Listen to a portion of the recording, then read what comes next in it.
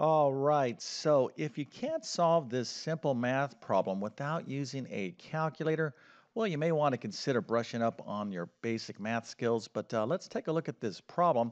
So we have a bracket, and then we have parentheses 7 minus 9 parentheses, and then we have parentheses 3 minus 5 parentheses, and then another bracket divided by parentheses 8 minus 9 parentheses. All right, so we do have a multiple choice question here, and let's take a look at our answers. So A is 2, B is -4, C is 8, and D is -10. Once again, we're not going to be using our calculator, but feel free to use that supercomputer that we all have. It's located right here in between your ears. That's far better than any artificial intelligence. Matter of fact, that's actual intelligence. But if you have the answer, put that into the comment section. I'll share the correct answer in just 1 second. Then, of course, I'm going to walk through step by step how we can solve this problem without using a calculator. But before we get started, let me quickly introduce myself. My name is John, and I have been teaching middle and high school math for decades. And if you need help learning math, check out my math help program at tcmathacademy.com. You can find a link to that in the description below. And if this video helps you out, or if you just enjoyed this content, make sure to like and subscribe, as that definitely helps me out. All right, so once again, here is our problem. And you're going to have to be very careful here because we have a lot of parentheses and brackets. And as long as you understand, basic math, and we're talking about things, math topics that are generally taught at middle school level and beyond, right? So if you've taken at least middle school level math, you should be able to answer this question correctly. But let's go ahead and take a look at the correct answer here. The correct answer is B, which is -4. All right, now, if you were able to do this problem without a calculator, you definitely get a happy face and an A plus. Congratulations on remembering your basic math skills. And if you're like, hey, Mr. U2 Math Man, I knew how to do this problem, or yeah, I know how to do this problem, but it's been like, since 1973 since I've done any math. Well, don't, be discouraged because math is kind of like riding a bike, right? If you've been away from it for some time, you're going to forget your math skills. So that's why I'm stressing put away your calculator. And this is a terrible looking bike. Anyways, let's move on to the solution. But here is our problem. Now, those of you out there that still have to take math exams, and you might be saying, hey, Mr. YouTube Math Man, that's me. I'm still in school. Well, let's just kind of look at something here. We do have a multiple choice question, so never ever leave a math question blank, right? There's very few exceptions, maybe on tests like the SAT or ACT. You may consider leaving a blank question because you do get penalized for the wrong answer, but just take a guess here. Say, I don't know, A looks pretty good to me. So at least you got a 1 out of 4 chance. But obviously, in order to do this problem correctly, it's just best to know the math. And if we didn't have a multiple choice question, well, we're just simply going to have to do the calculations here. All right, so what do we have? Well, we have a bunch of parentheses and brackets, and the operations don't seem too difficult, but we have to be very careful here. We have 7 minus 9, 3 minus 5, and 8 minus 9. And hopefully you picked up on that we're going to have to deal with positive and negative numbers. So if you forget how to work with positive and negative numbers, you're going to be confused here. But I'm going to give you a quick crash course on how to add and subtract positive and negative numbers, and then we're going to talk about some other aspects of this problem.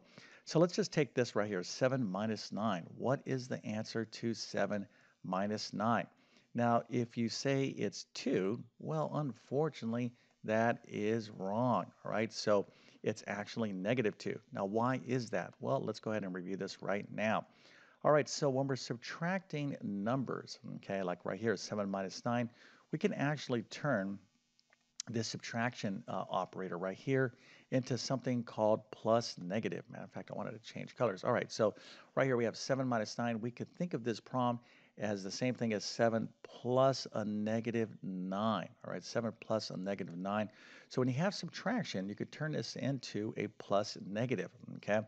So the way this works again is we're going to turn the subtraction into an addition, and then we're going to put that negative sign with the 9, right? So 7 minus 9, for those of you that don't see that this is the same thing as 7 plus -9, well, now you see that this is the case. All right, so 7 plus -9, What is the answer? Well, as I indicated, it's -2. But the best way to remember dealing with positive and negative numbers, well, in my humble opinion, and I've been teaching this stuff for decades, let's take a look at this right here. 7 plus -9 is to think about money. All right, everyone's favorite topic. Now, a positive number is we have money, so we're really happy about that. And a negative number is when we owe money, so we're not really excited about that right there. So here's the situation. We have $7, right? We're very happy, but our friend comes up to us and says, "Hey, give me back that $9 that I loaned you last week." So, you might be saying, "All right, well, I'll give you my $7 back, but I still owe you $2, right?" So your financial situation here, if you have $7, but you owe $9, is you still owe $2, right? So 7 plus -9 is going to be -2. Now let's take this a step further. What if I had -3 plus -2? So what does this mean? Well, this is not a good financial situation. This is $3 of debt and another $2 of debt. So if you owe $3 and then you owe someone else another $2, well, you owe a total of $5. So -3 plus -2 is -5. Okay, so one more quick example. What if we have this? We have 10 plus -6. Well, here we have $10 and we have more money than we owe. We owe someone maybe $6, but we have $10, so we could pay back the $6 and we still have $4. So 10 plus -6 is equal to a +4. Okay, so hopefully this is going to help you out with these parts of the problems, but we have some other stuff going on here. So we're talking about parentheses, we have brackets, we have multiplication. This right here is actually multiplication. We have division, we have subtraction, and we have brackets and parentheses. So we're going to have to review something called the order of operations because we have a lot going on here. And if we don't do this problem in the right order, we're going to get this wrong. So we need to be very familiar with this phrase, and this is called PEMDAS. Now, this is a checklist. It goes from left to right, and these letters stand for something. This is an acronym, but I'm going to give you a little mnemonic here, which that's just a kind of little friendly phrase to help you remember this PEMDAS, and that is, please excuse my dear Aunt Sally. One more time, please excuse my dear Aunt Sally. Now, I'm not sure what Aunt Sally did, but I thank her for her contribution to mathematics. So let's go ahead and talk about what PEMDAS stands for. All right, so P stands for parentheses. So if you have parentheses in your math problem, and obviously we have a lot of parentheses here, we're going to have to focus in on that first, okay?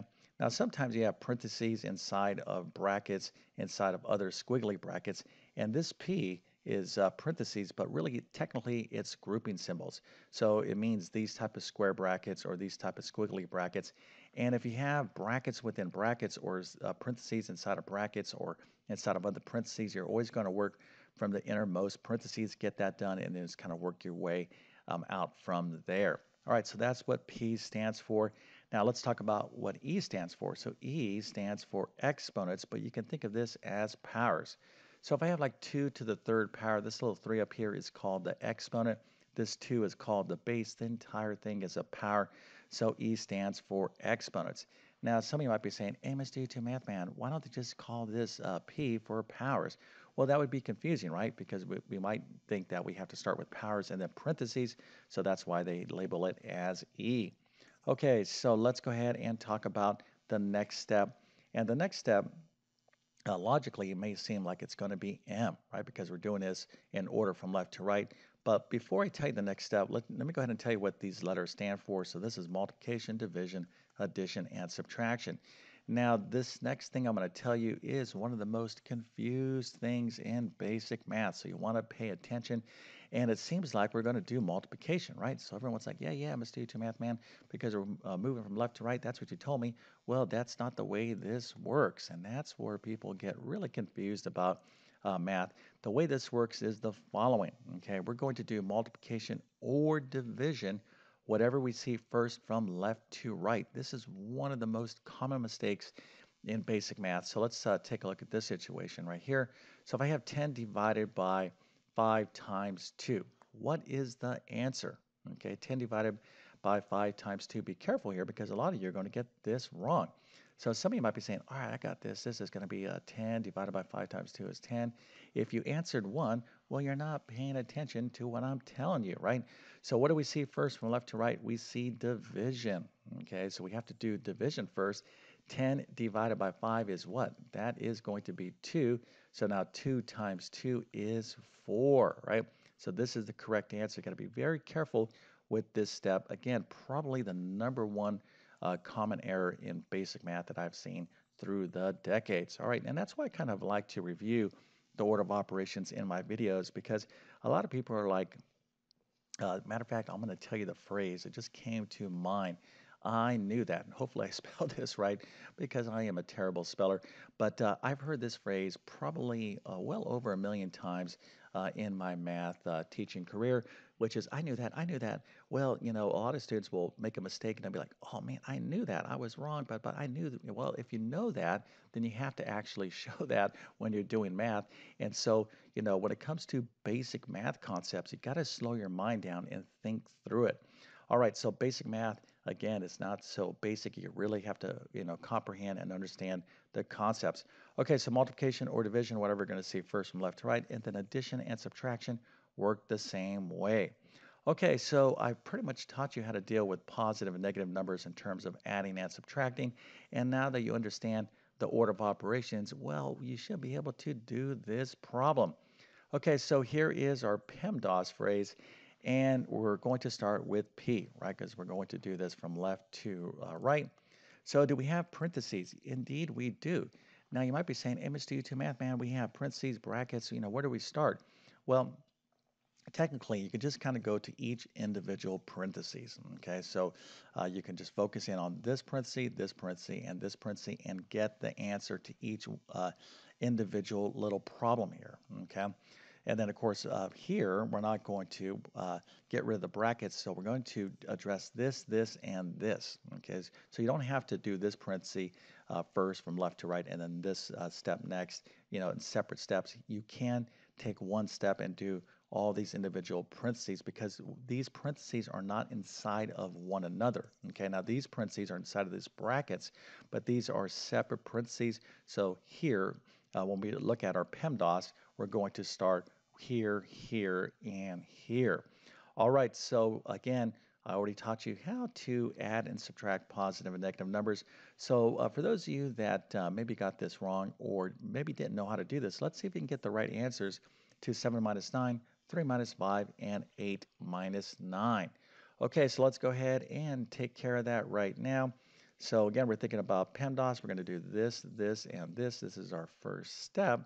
So what's the answers there? Well, 7 minus 9, I already showed you that's -2 because that's the same thing as 7 plus a -9, right? If I have $7, but I owe $9, well, I still owe $2. Okay, how about 3 plus or 3 minus 5? That's the same thing as 3 plus a -5. So same situation. I have $3, but I owe $5, so I still owe $2. So 7 minus 9 is -2. 3 minus 5 is -2 as well. And then 8 minus 9 is what? Well, it's the same thing as 8 plus -9. So if I have $8, but I owe $9, I still owe $1. Okay, so that is our first step. Now there's kind of 3 steps in one, but you want to, you know, write things nice and clear, and you don't want to take too many steps, you know, on one line when you're writing math. Math is a language, so you're kind of telling a story from the problem to the solution, right? So you're like, all right, once upon a time there was a math problem, and then this happened, and then this happened, and this happened, this happened, and here is the end, right? So you don't want to make your story very boring. Be like, here is the problem, and here is the solution, and your math teacher might be like, yeah, but I don't really see the story. You know, what are the steps, right? So remember, math is a language, so you need to write it nice, neat, and clearly. Okay, so now we're going to go ahead and think about PEMDAS to take the next step. So let's go ahead and do that right now, which of course is having you quickly subscribe to my YouTube channel. Now, I'm stopping this lovely video because there's 2 words in my math vocabulary or my vocabulary in general, and these 2 words are very important. Hopefully, you have these 2 words in your vocabulary, and that is help, and the second one is goal, right? So hopefully you have some goals. And if your goal is to improve in math or learn math, well, you're probably going to need some help. Now, my goal, particularly with YouTube, is to reach as many people as possible. What I try to do is to teach math in a clear and understandable way, but that's my goal. But I can't achieve my goal without your help. Okay. So basically, the best way to help me out is to hit that subscribe button. It really goes a long way for YouTube. And if you're going to do that, hit that notification bell as well. But for those of you that are having a tough time in math, your goal should be not like, oh, I just want to pass my class with a C minus. Hey, Mr. YouTube Math Man, I don't really care about math. I just want to take this one class, pass it, and never see math again. Well, math is a skill, and you should try to develop as a lifelong skill. So your goal should be, higher than what you think. Okay, if those of you out there that are kind of like, I just want to learn basic math and that's it, up your goal. Be like, I'm going to, really learn this. I'm going to, master this math, that I'm taking so I can keep it for the long run. So if you have a higher goal, okay, just mentally, you're going to have a better attitude. But if you need additional help beyond these little YouTube videos, check out my full main math courses. You can find links to those in the description of this video. And for those of you that do want to review basic math, check out these two courses. Again, you can find the links in the description. The first is my Math Foundations course, and the second is my Math Skills Rebuilder course. All right, so thanks for giving me a little bit of time to tell you the reasons why I do what I do. And now let's go ahead and finish up this problem. Okay, so again, we're thinking about PEMDAS, right? So, matter of fact, let me go and write this again, PEMDAS. So what do we have to do? Well, at this stage in the game, we have to kind of look at PEMDAS all over again. So PEMDAS is a thing you kind of continually have to evaluate. So do I have any more parentheses? Well, I do have brackets, okay? So these are grouping symbols. So now I have to do what's inside of these sets of parentheses or these sets of brackets, which is this math right here. All right, so I got to take care of this before I deal with the division. All right, so what's inside of these parentheses or brackets? Again, they're the same thing. So I have -2 times a -2. Now this I didn't teach you, but the rules for multiplying and dividing positive and negative numbers are super easy, okay? So here is how this works. So if the signs are the same, and again, this is the same rule for both multiplication and division, if you have a negative times a negative, it's positive. A positive times a positive is positive. So if the signs are the same, a negative and a negative, or positive and a positive, your answer is positive. If the signs are different, the answer is negative. So like a -2 times a +2 is a -4, right? And it's the same rule for division. So here the signs are the same, negative and a negative, so our answer is going to be positive. Okay, so -2 times -2 is a +4. So now we're done with our parentheses or our brackets. So the only step left to do is to divide. All right, so we have a +4 divided by a -1. So this is positive, this is negative, the signs are different, so our answer is going to be negative. And if it's kind of confusing to see the problem this way, 4 divided by -1, you can think of it as this way as well, 4 divided as -1, like, or 4 divided by -1 like a fraction. So positive divided by negative is going to be negative, so 4 divided by 1 is obviously 4, but we have to be careful because this is going to be a -4. All right, so there we go. This is the answer to this simple math problem. And don't feel bad. My videos are not intended to make anyone feel bad. Making mistakes, is part of learning math. Okay, I make mistakes. Matter of fact, post occasional videos. I try not to, but every once in a blue moon, I'll even make an error in my YouTube videos. Okay, and I've been doing this for decades. So, we are human and we're going to make errors. And the trick is to develop really good math habits, so you're double and triple checking yourself as you're going, but you got to be highly focused when you are doing math. So if you're trying to like check your text messages and, do the stuff at the same time, there's no such thing as multitasking when it comes to, trying to solve a math problem. You're just going to really increase your probability of making a mistake. But hopefully you got something out of this video. And if that's the case, don't forget to like and subscribe. And with that being said, I definitely wish you all the best in your math adventures. Thank you for your time and have a great day.